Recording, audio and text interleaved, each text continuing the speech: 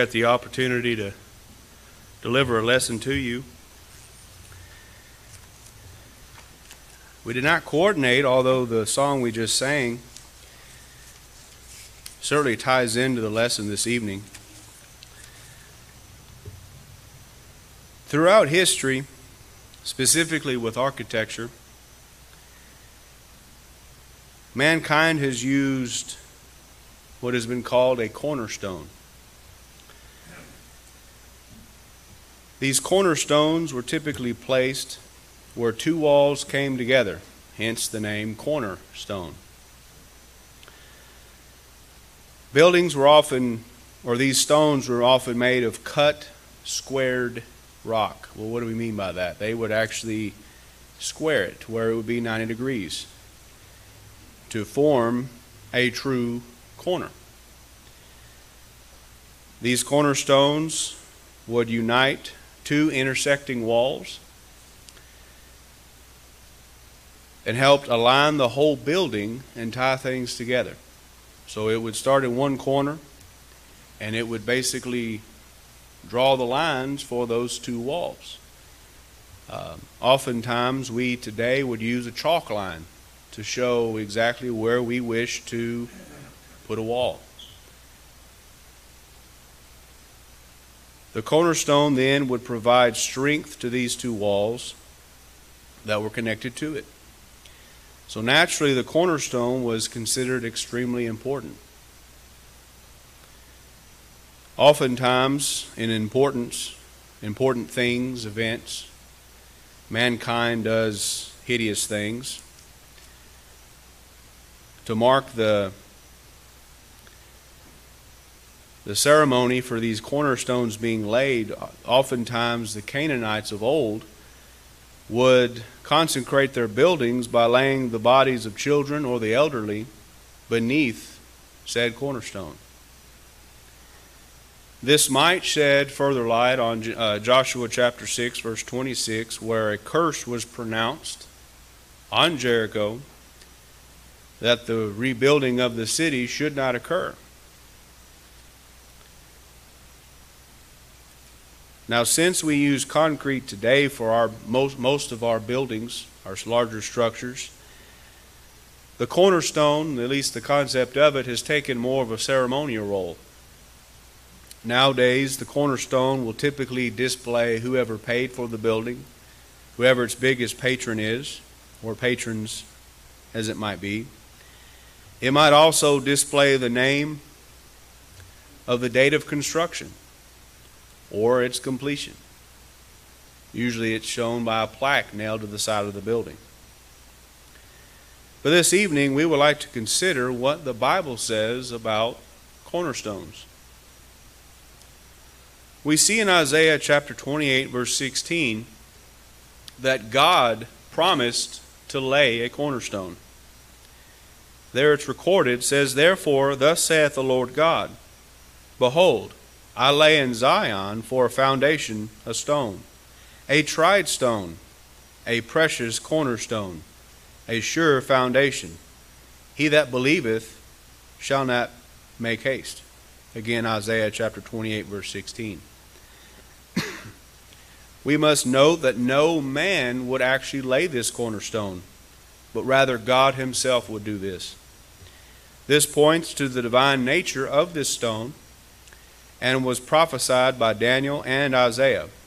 Daniel chapter 2 verses 44 and 45, and Isaiah chapter 2 verses 2 and 3.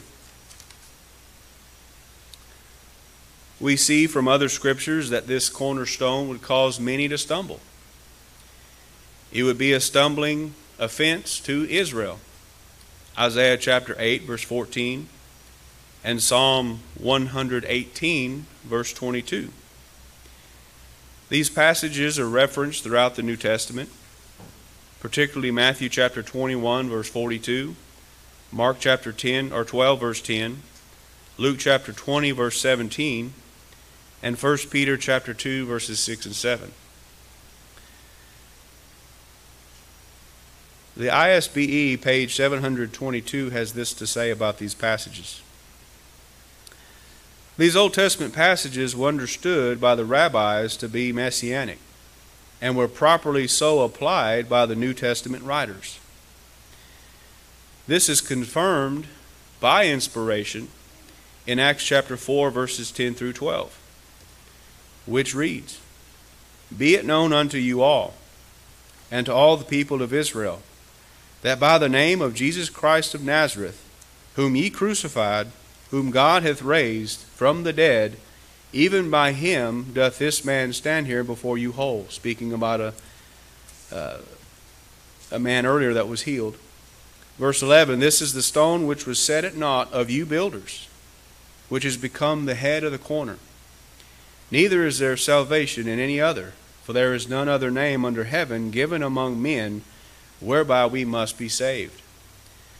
So the Holy Spirit confirms that Jesus is this cornerstone that God himself laid.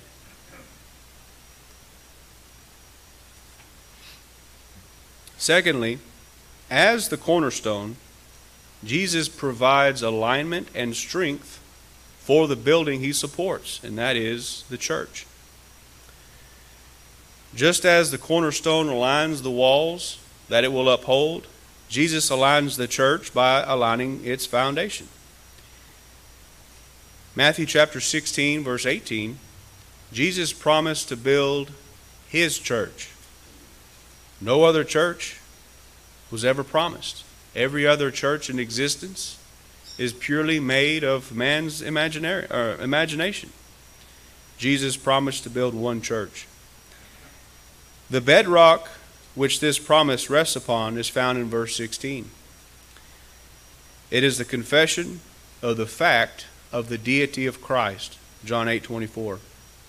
Not even death, physical death, or Hades would prevent this church from being established. We know from John chapter 8, verse 28, as well as John chapter 12, verses 49 and 50, that Jesus only taught those things that his heavenly Father directed him to. As such, he expected the same from his apostles.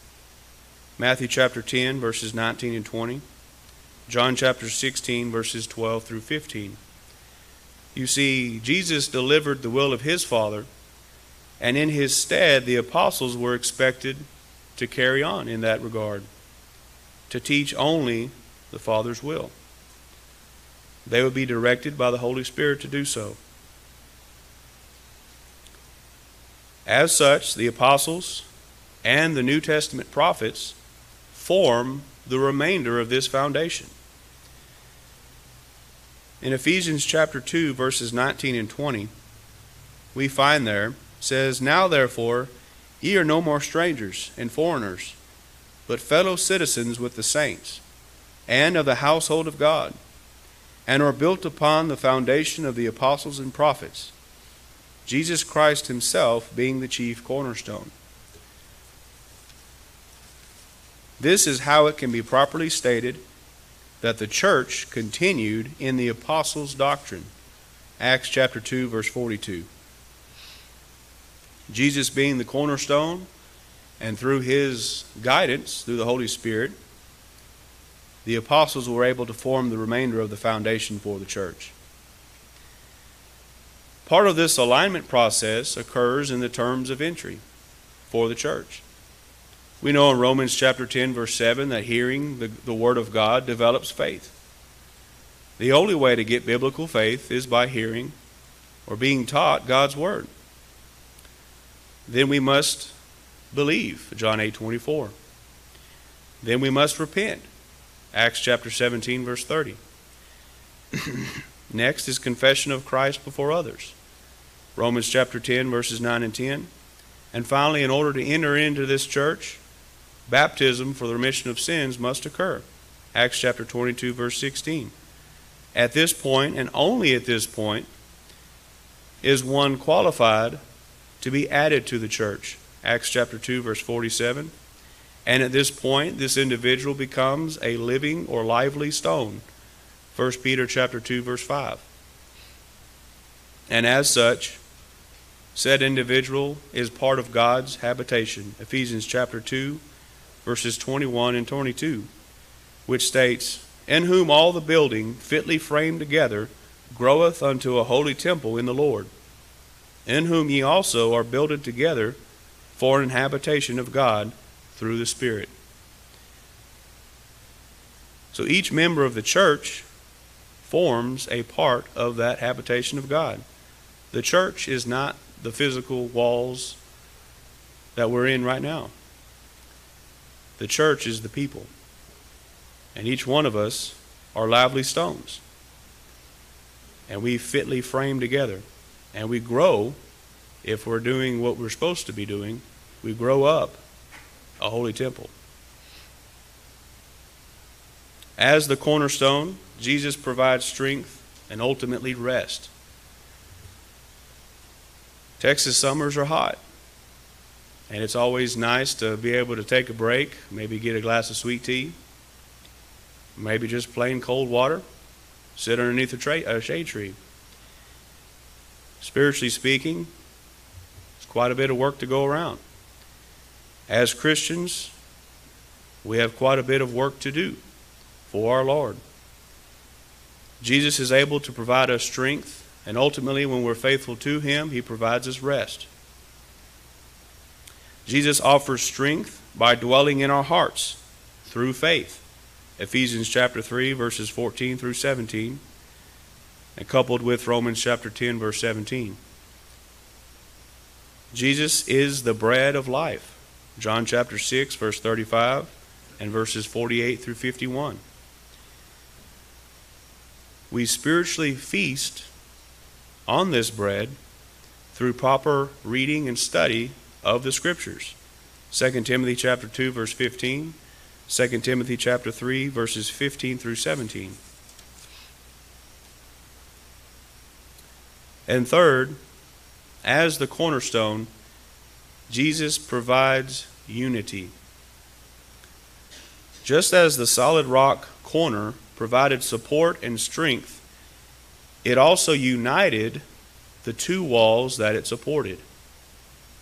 Jesus unites both Jew and Gentile, Galatians chapter 3, verses 26 through 28, which reads, "For ye are all the children of God by faith in Christ Jesus. For as many of you as have been baptized into Christ have put on Christ. There is neither Jew nor Greek, there is neither bond nor free, there is neither male nor female, for ye are all one in Christ Jesus." This was signified in His death. Matthew chapter 27, verses 50 and 51, Mark chapter 15, verses 37 and 38, as well as Luke chapter 23, verses 45 and 46. In these three accounts, or it's the same account retold three different ways, the veil of the temple was rent in half.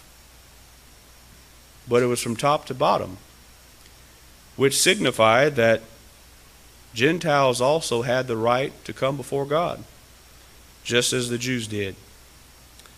Consider also Ephesians chapter 2, verses 13 through 16. Unity does not stop there. Continued unity is also supplied by Jesus, our cornerstone. In John chapter 17, verses 14 through 21, we see the end result, or the conclusion rather, of His prayer for unity, specifically for His disciples. His apostles are obviously mentioned there, but by extension us today. Jesus prayed for us, the unity of His disciples. Paul wrote to Corinth that they should be perfectly joined together in the same mind and in the same judgment. 1 Corinthians chapter 1, verse 10. This is only accomplished by holding fast the form of sound words. 2 Timothy chapter 1, verse 13. This is further solidified by 1 Corinthians chapter 15, verse 58. Therefore, my beloved brethren, be ye steadfast, unmovable, always abounding in the work of the Lord, for as much as ye know that your labor is not in vain in the Lord. Can you imagine if each and every member of the church, the Lord's body, actually followed through with this verse, we would have true biblical unity, such as provided by our Lord and Savior, our cornerstone, Jesus Christ. Now, Jesus shows us two types of people. Matthew chapter 7, verses 24 through 27. We sometimes sing this song with the youth, typically on the fourth Sunday, or the last Sunday of each month. This is the wise man and the foolish man. Well, where did the wise man build his house? And where did the foolish man build his house? Spiritually speaking, these are the only two possibilities of mankind, wise or foolish. The wise man built his house on the Lord. The foolish man, as it says, built his house on the sand. And especially when a flood comes through, that sand washes out. Thus the house is destroyed. Now tonight, which one are you? Are you wise or are you foolish? There are only two options. If you've not already rendered obedience to Christ and put him on in baptism, why not do so this evening? We're not granted tomorrow. We're not granted even 5 minutes from now or another second. Why would you put your soul's jeopardy or your soul's survival in the hands of chance? Anything could happen. The world could end. We could get into an accident on the way home. We simply don't know. Are you wise? If so, carry on. Remain faithful. Do your best to be the good example you need to be before others, so that they can understand that the way that we walk is far better than the way of the world. Why not have the attitude of Joshua of old? As for me and my house, we shall serve the Lord. Now this evening we have talked about what it takes to become a Christian, to enter the church, to be a part of that lively stone building. If this interests you, please take the necessary actions. If you are a child of God already, yet you have allowed sin back into your life, take the necessary actions tonight, repentance and prayer, and you can be restored to being a faithful member of the Lord's church. Whatever the need may be, please make it known as together we stand and sing.